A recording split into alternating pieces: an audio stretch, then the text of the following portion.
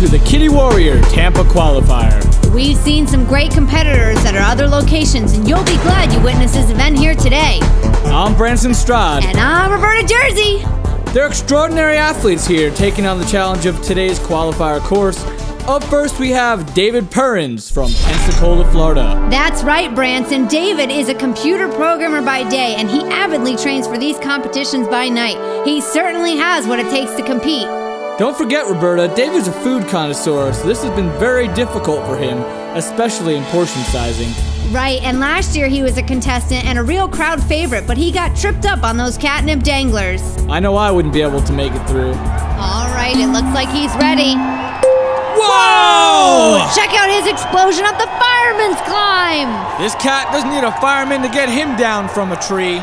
I don't know, he seems a bit apprehensive now coming down the monoski. All he's got to do is focus on putting one paw in front of the other if he wants to make it to the final. He's making a good transition over to the gate walk, and look at that technique. This is only his second year competing, and he's making veteran moves to stay on the center support beam.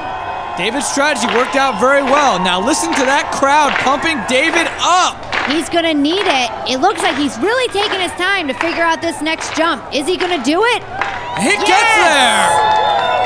Let's hope that he's using those energy boosters to his advantage, because he's gonna have to account for that time sooner or later. He's coming up to his nemesis, the catnip danglers. Let's see if his off-season training pays off.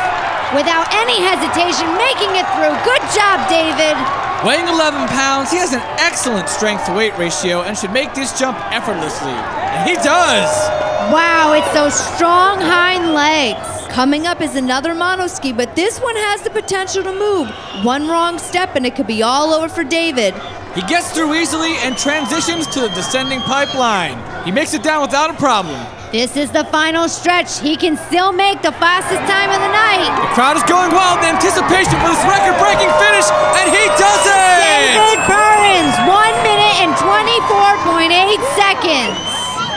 With the fastest time in the night at 1:24.8, David Purrins makes it to the next round. I'm Branson Stroud. And I'm Roberta Jersey. Thank you for watching. We will see you at the quarterfinals.